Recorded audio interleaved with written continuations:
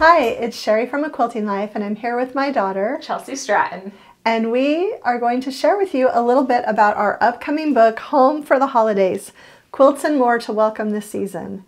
This has been a really fun project that we did together. We started talking about it a couple years ago on the airplane, remember that? Oh, I do. Coming home from Quilt Market, I was putting notes in my phone, and it finally is... come to fruition. Yes, and it's going to be out in the world. It's going to be available in June. You can actually pre-order now, but we want to walk you through the projects and just let you know what is in store for you when this book is available.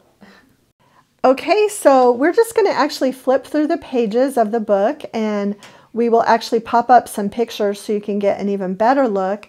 And I'll talk about my projects, and Chelsi will talk about her projects, and we just really hope you love seeing the projects. Front cover is gorgeous, and I'll put it that way so you can see it.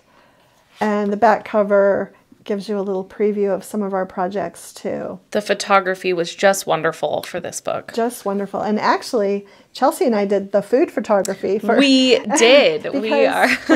Yeah, there are some recipes in here. So. And that's a fun bonus we wanted to add, just a personal touch to this book. There's some recipes, there's some family stories.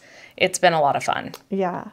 Introduction gives you just kind of all the background on why we wanted to do this Christmas book together. Okay, so the first project in the book is actually the cover quilt, the Christmas Eve lap quilt. I used the Christmas collection by Lella Boutique called Christmas Morning for this one. It's just a really fun star block and quilt, and you'll have a lot of leftovers that you can use to make the half square triangles for this pillow sham that I did with the same coordinating collection. So the Waiting for Santa pillow is another fun project. And then you will also see that there's a little mug rug left over. One thing that's really fun is that when it's my project, Chelsi gives a little note about it, and when it's Chelsi's project, I give my thoughts on it. Next up is Peppermint Twist, and I had the idea for this quilt for quite a while. I've always wanted to do a plus block quilt pattern, and I just love the little twist blocks, and I just think it's so cute. And I actually used reds and greens from our previous Summer Sweet collection, and I love how they give that fun little Christmas look. Yeah, and the next project is Chelsi's as well. It's the Christmas Star pillow. I really wanted to design a pillow for this, and it is a fun tree block with a Christmas star and just the cutest little pillow that I hope that you enjoy making. Yeah, and I love these basic gray fabrics that you used. That basic gray holiday collection was adorable.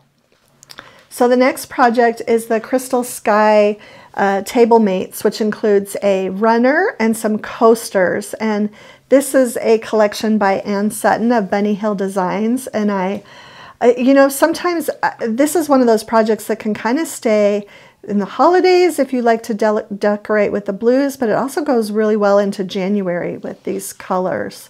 And just a gorgeous table runner and coasters. First recipe in the book comes right here, and it's our family favorite sugar cookie recipe. And yes, that photography, you probably won't be able to see it till you get the book, but we took that picture ourselves. Chelsi took it. It was a really fun day, and we got to eat a lot of our favorite treats very early. So yeah.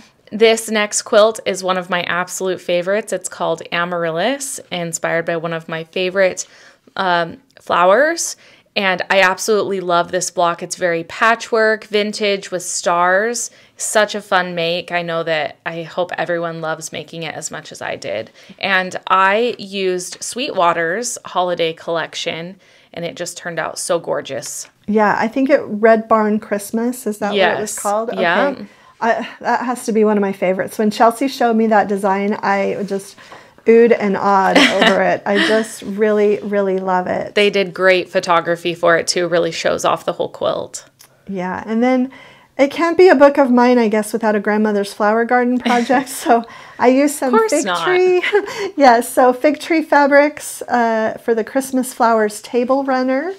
and just love that little project. You'll find the next recipe comes after this book for our family favorite raspberry jello salad. Yes, a favorite. The next quilt I designed it using fabrics from me and my sister, their fun holiday collection. And this quilt is called Mistletoe. And I love that bear paw block. And it's just a lot of fun to make and super simple and super fun. Yeah, I love this one too. I love, you'll notice that there's a lot of close-up pictures of the quilting, which is really fun to see as well. For the next couple of projects, we actually had a bundle of Lisa Bonjean's Farmhouse Flannel fabric, and we split the bundle. So we each took, half of the flannels and to make projects. And I did a farmhouse flannel quilt that is perfect for maybe the men in your life or just a cozy couch quilt. I was going to say, I'm going to use that to cozy up on the couch. Yeah, it does, I feel, have like a more masculine look. Yes, but yes, definitely. Anybody can use this. And it's a great scrappy pattern for you to use. We have our family Christmas morning casserole that is Billy's favorite here, recipe in the book. And then Chelsi made...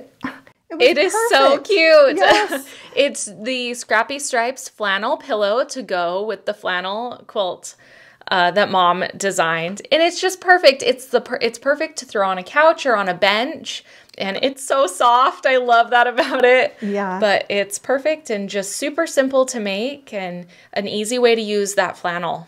Yeah, and it was funny because we didn't really talk about it, but it was fun afterwards to see that she made the pillow that went with the quilt. Yeah. So.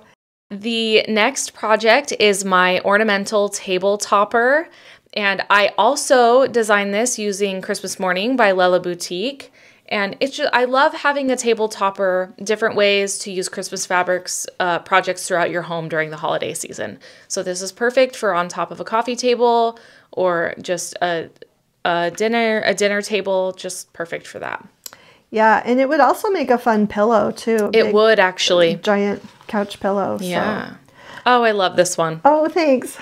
We couldn't have a Christmas book without having a classic tree skirt pattern. And I just wanted to do simple squares. I also used the Red Barn Christmas fabric for this. It was really funny because the binding was something I'd had in my stash forever from an old moda collection by Sandy Gervais. But just a really fun Christmas tree skirt that you'll be able to make and tip, get it quilted before you cut it, and that makes it so much easier for your quilter. The next project is also really special to me. It's called Poinsettia, and there are beautiful poinsettia flowers and patchwork in this quilt. And Mom used to get poinsettias. She always gets poinsettias, and I just love this project. I think the flowers are so pretty and just one of my favorites. And I also used the Basic Gray collection for this quilt as well. Yeah, and just at the end of the book, we have some Christmas traditions, some pictures from both of our homes. We talk about Christmas projects. We have also decided to do a sew-along, really similar to the sew-along that I did with my Labor of Love book. We will be making a sampler quilt using one block from 12 of the projects in this book, and we'll actually pop up a digital image of that quilt for you on the screen now. My version is the one that you'll be seeing. It's going to be pieced in Emma fabrics. Chelsi is going to do a Christmas version using just the reds and greens and grays, yep, from Emma. And we will be starting that sew-along in the fall after Emma fabric is available. Yes. So get your books now. You'll need the book for the sew-along. And we will have free PDF patterns to help you to make the sampler quilt. Yes, and you'll still need the book to make the blocks. Right, and we'll do some videos as well to guide you through that so you don't have to worry. Also, there will be an option if you don't want to make the grandmother's flower garden block for the sampler. So yeah, we're really excited about that sampler coming up in the fall. Okay, so we hope you enjoyed seeing the beautiful photography of our projects from our Home for the Holidays Christmas book, and we'll have all the links and all the information that you need in the description below. One thing, if you like to get your books on Amazon, we would love it if you would pre-order it. That really helps books move up in the rankings and get shown to other people. So if you already know you're going to purchase on Amazon, we would just really appreciate that pre-order, and we have the other options for you listed as well. If you enjoyed today's video, please hit the like button, subscribe to our channel if you haven't already, and share this video with a friend. Thanks so much for stopping by.